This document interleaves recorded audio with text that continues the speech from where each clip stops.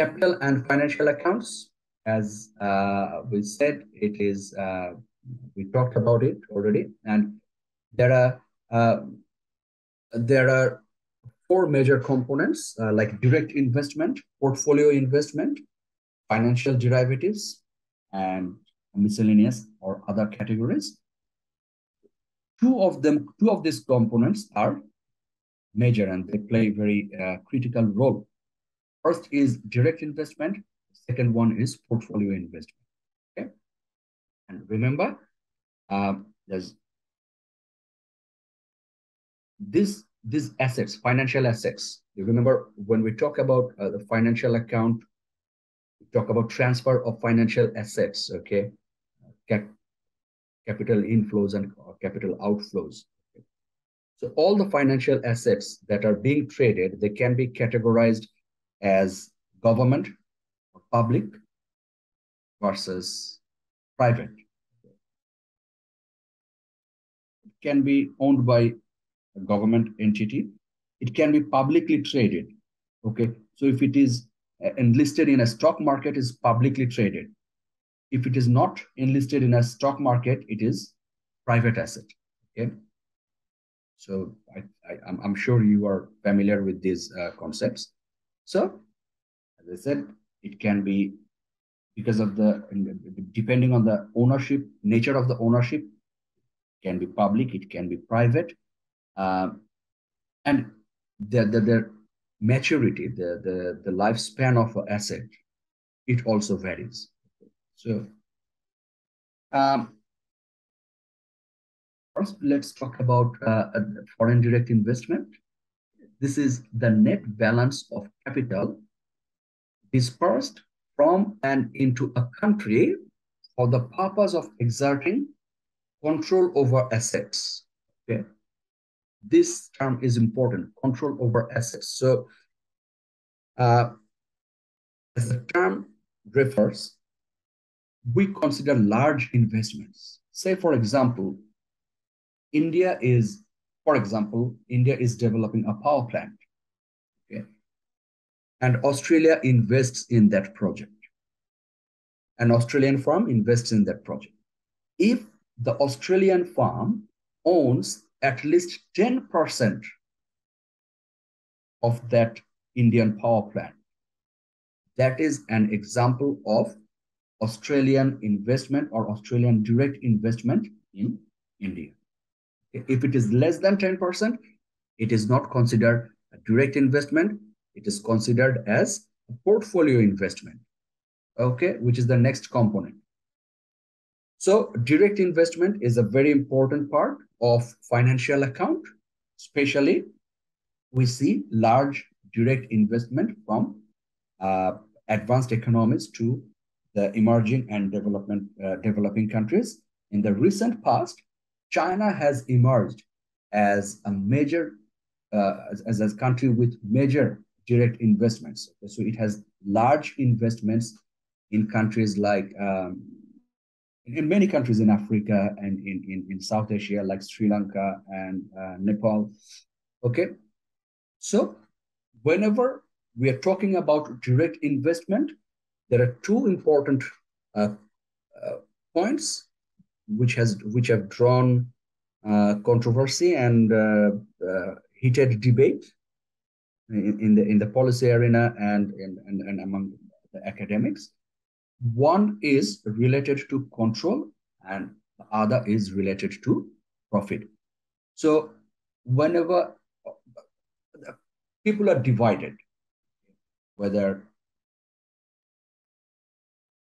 allowing foreigners to own domestic resources, domestic power plants, whether it is a good thing or bad thing, okay? Because there are examples where ownership of domestic assets by foreigners has created a problem, like political issues and things like that. So I'm not going to discuss these things into a greater detail, but please go through the textbook. And the bottom line is ownership of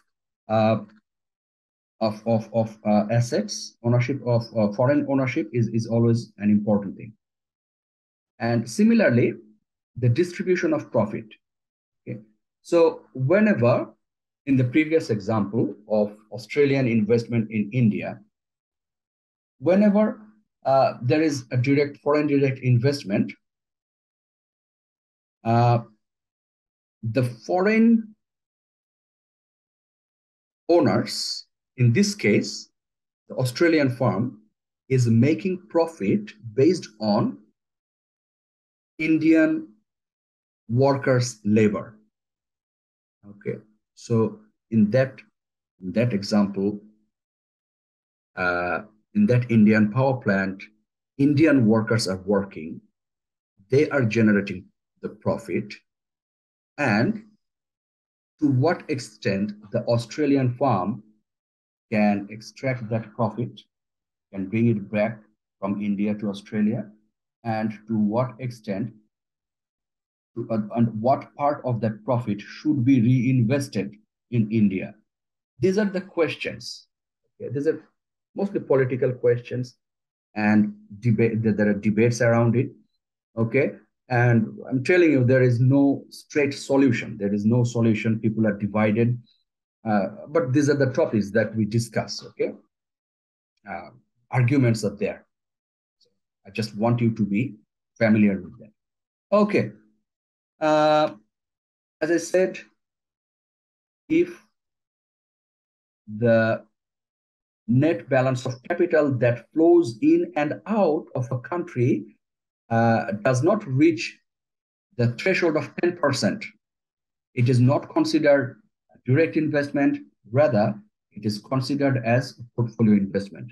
So whenever we're talking about portfolio investment, ownership of control is less important.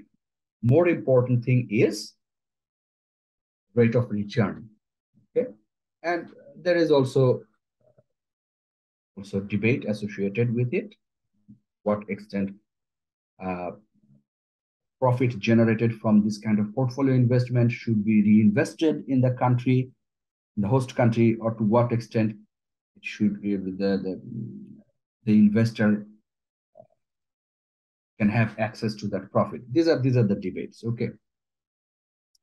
Now let's have a look at the US financial accounts. As we can see that um, net direct investment, this is represented by the blue line, and the black line is represents net portfolio investment. And as we can see that net direct investment from the USA, uh, it is relatively stable compared to net portfolio investment.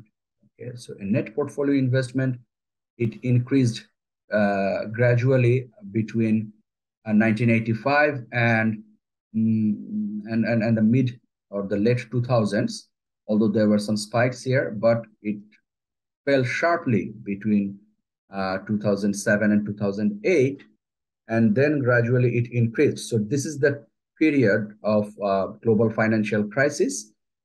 Uh, we're not going into the detailed discussion, but if you're interested, you can, for long discussion, you can always look at this appendix.